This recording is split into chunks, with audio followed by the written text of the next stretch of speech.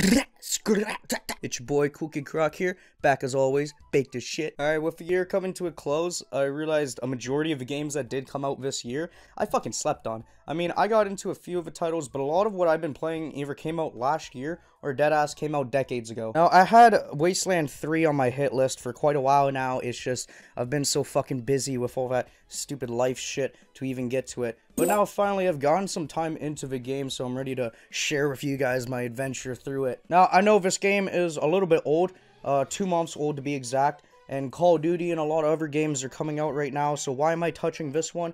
Because fuck it, it's gonna be a good video. Now, we get to choose between characters that the game makes for us, or characters that we want to make on our own. Of course, I made my own, and I spent nearly like a half hour on stream doing this. The two products that I came up with was Harold, of course, the beloved hooligan from our Kenshi series and many other games, along with a little reminiscence of myself. My favorite part about creating the characters has to be the background story part. You get to choose a background story for the characters, and a lot of them are just fucking mint. Luckily, they had a stoner background story, so I'd be able to really be immersed in this universe of the Wasteland 3. And after getting everything done, we begin the game.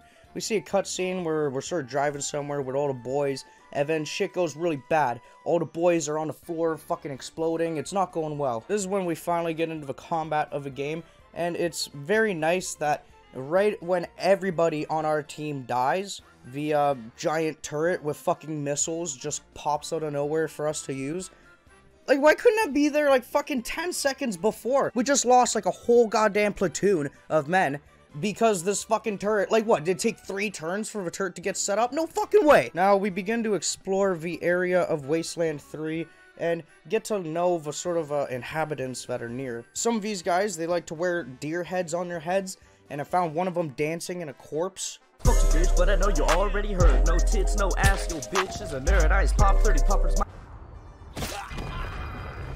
Pretty fucked up, you know, it's a real grimy ass fucking wasteland. Following this, we run into that same person's group and actually talk them out of killing a girl named Jody and giving her back to us. Now, if you haven't realized already, this game's a little bit inspired off of the Fallout games. So like Fallout 1 and 2, not the more fucking hemorrhoid offsprings that have been of the recent installments. The combat in this game also depends a lot on the difficulty you choose when beginning the game. Myself, whenever I start a game, I like to go for the difficulty like 1 above normal, when I really should be playing the difficulty that's like easy mode or 1 below. It only took a few times to get through all of them, and then after that we get to meet sort of your leader. This guy's named Jarrett, and he's obviously a fucking psychopath. He's shooting off goddamn rocket launchers like he's in a Zillakami music video. Luckily though, some member of a FaZe clan was chilling nearby or something, so we ended up no-scoping him out of nowhere. Holy shit! 360 no scope. Jared! Making the battle a little bit easier, we go through them, and then we go over and loot everyone first before we go and help the person who helped us, you know, because that's how this world works. Now, after talking to this guy, we found out he's a bit injured, and me being the uneducated crocodile that I am, did I just fucking mispronounce that? Me being who I am, I read euthanize, and I thought that was a medical term for, like, heal or something.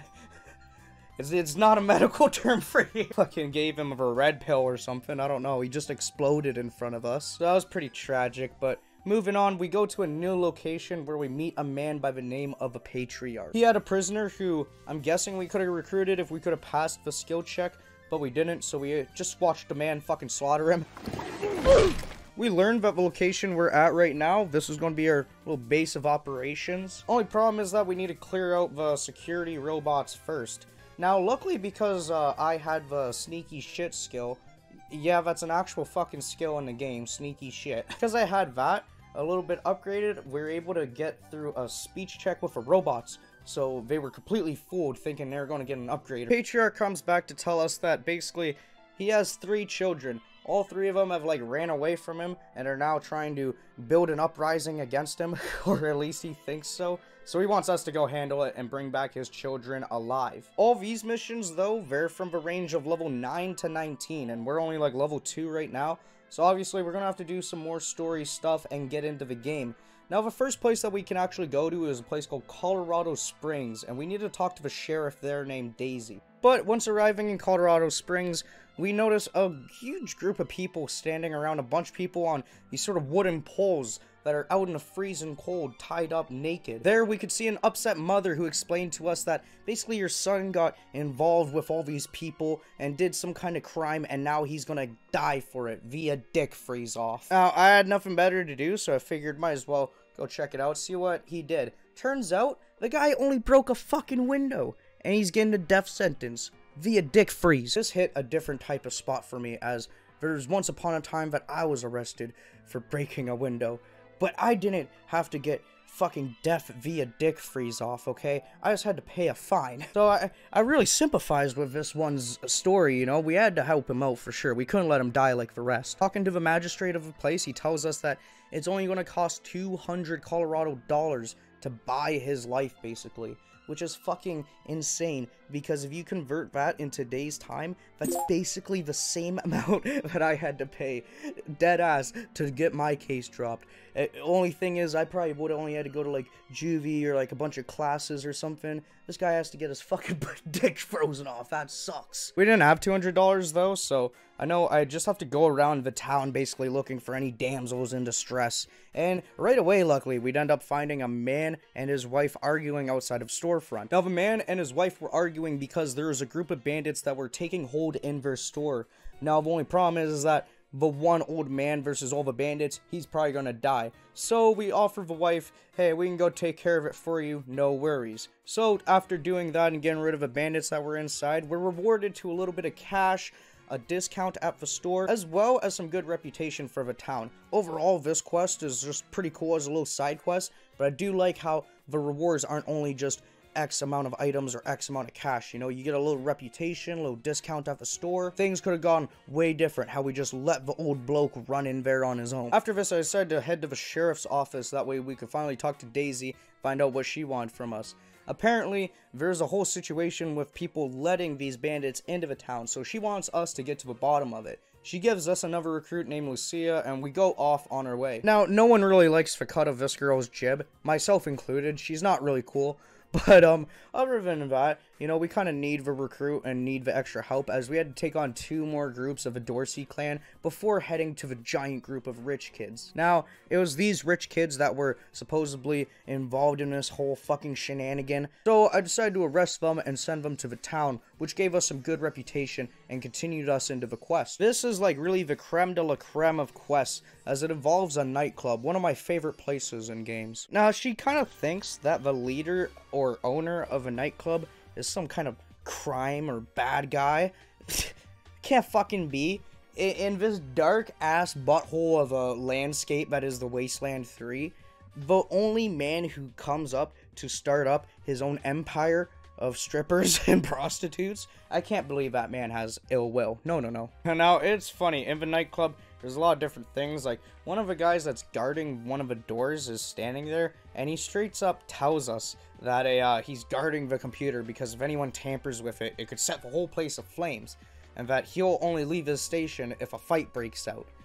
Like, what the fuck do we look like, the fun police? We are here to fucking get fucked up! Talking to one of the pimps known as Ken Doll. He's named that because he got his wiener chopped off by the owner, supposedly.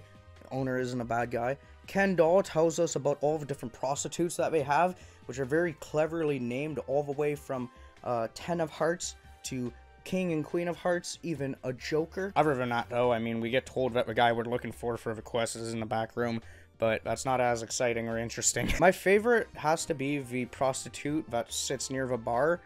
She walks around the place acting like an army sergeant, shouting out commands and stuff, and then her name is Private Parts. Wow! Man, whoever put that into the game, give that guy a raise. He's on his shit. Now, basically, the leader of the nightclub told us that we have to go and find this other person that's a part of the nightclub that is actually behind the whole ordeal. It's not the guy who we think. So we have to go there and take him out. After taking care of that and arresting him, we're able to go back to the nightclub and talk to Brygan again. Holy fuck. Brygan again, that's a fucking mouthful. But as we're trying to leave the nightclub, a group of the city's marshals showed up, claiming that they were going to shoot up the place, and basically they wanted our help or we had to fight them as well. Like I already said, I am not the fucking fun police, but I will fight them. We had to get into a huge shootout inside of a nightclub with the city marshals. Unfortunately, during this battle, we had the tragic loss of Private Parts. She was shot and killed in action. Rest in peace, Private Parts. There'll never be another prostitute like you. But once all the party poopers were taken care of, we're able to go back to Sheriff Daisy and tell her exactly what happened. To which she immediately starts dismissing us, acting like we're in the wrong.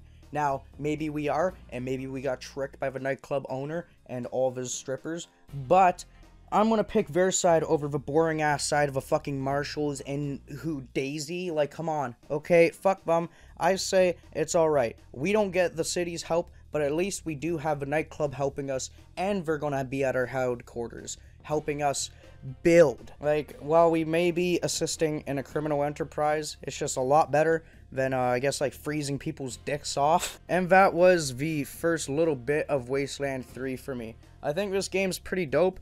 I might end up making more videos on it and more of the adventures and tales that Harold goes through in this game with me. It's pretty jokes and it's pretty good.